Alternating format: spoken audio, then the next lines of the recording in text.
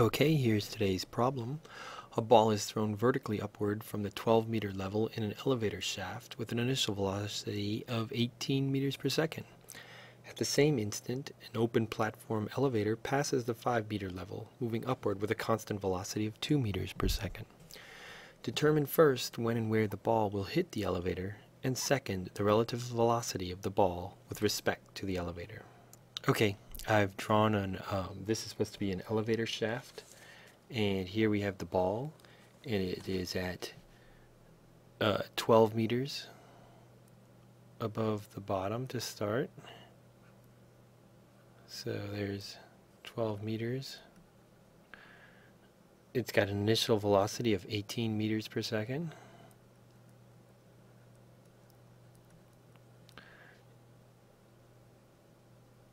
And the elevator platform itself is here. So this is the drawing at t equals 0. And this is at the 5-meter level, right? And it's moving with its own velocity of 2 meters per second.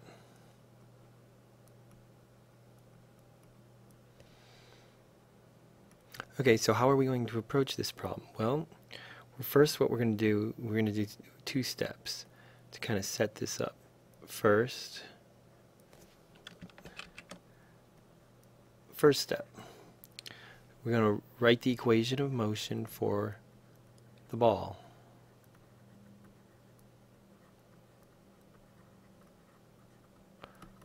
For the ball, call that y sub b, and then second, we'll write the equation of the motion of the elevator. Call that y sub e. And so you can see what we're going to do is where and when we're going to set y sub b and y sub e equal to one another and solve for the time. That'll be where the ball hits, and then we could plug that back in and determine that'll be when the ball hits. We can plug that back in and see where the ball will hit. So let me scroll down and do that. So first step is to write that equation of motion for the ball, and we can write that it's a they're both uniformly, let's see, the ball is a uniformly accelerated motion, so it's going to look like this. Its initial position plus its initial velocity plus 1/2 times the acceleration times the time squared.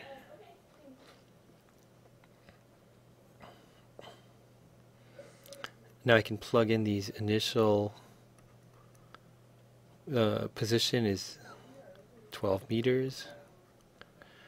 Initial velocity was 18 meters per second. And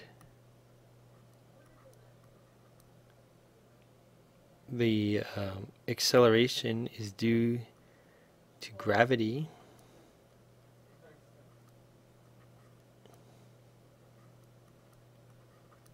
And there we go. Let me scroll down a little, get me some more room here. And start working on the elevator.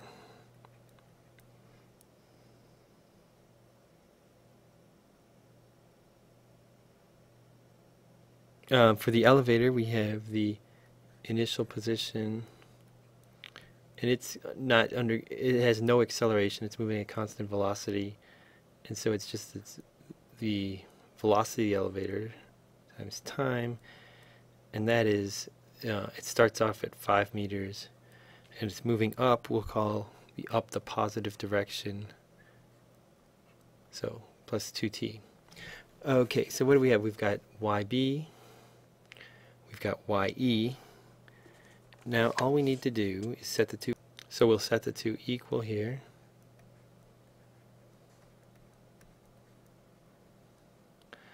And that looks like this: 12 plus 18t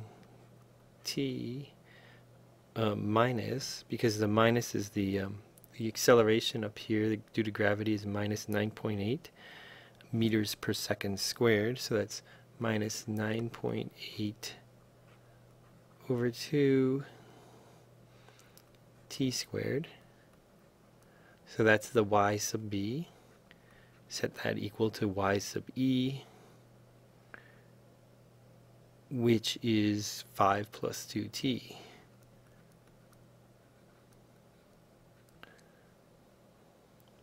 Now we set this up. Okay, and this equation is a quadratic equation. It has two roots, and the two solutions are minus 0.39 seconds and 3.65 seconds. And so we're going to take the the time not in the past, the minus sign. We'll take this solution and we'll say that is equal, that's the time at which the two collide, the elevator and the ball. Now the next step was to get the position, the relative velocity of the two. And so we've got this, we've got the, let's see what we've got here. Here we go.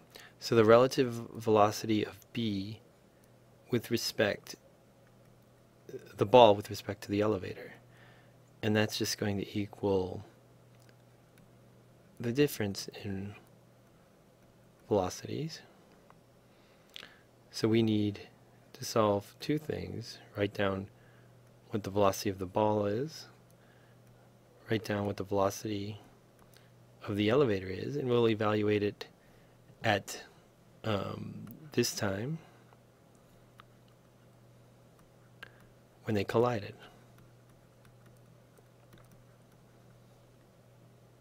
So how do we get the velocities? Well, of course, we take the differential with respect to time of the positions. So here's for VB. Where do we write down the y sub b is this equation right here. So let's take the differential of that with respect to time. The first term is 0, and then we've got an 18.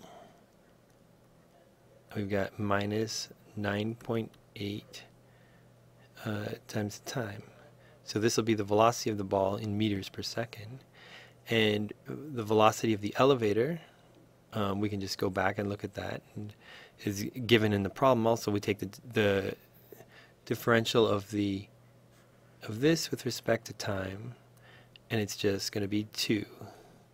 And this is in meters per second.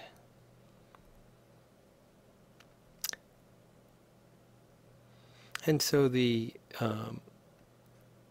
answer to the question, the relative velocity of the ball with respect to the elevator, is this 18 minus 9.8 t minus 2, and then we're going to evaluate this t at 3.65 seconds. Plug that all into your calculator, and you'll get this a minus 19.8 meters per second. So there you go. That's how fast the ball is moving when it hits the elevator. And let's look up. I've got a few seconds left. So let me go back up here and look at this. What's going on here? Let's look at this. We throw the ball. It starts off at 18 meters per second. What's it going to do? Of course, it's going to go up to some height, which we could calculate, but we don't need to right now. It's going to come falling down. And while that's going up and down, the platform is going to progress up. So wherever it hits, boom, the ball will be coming down, the platform will be going up, and we know the velocity of the collision. That's all.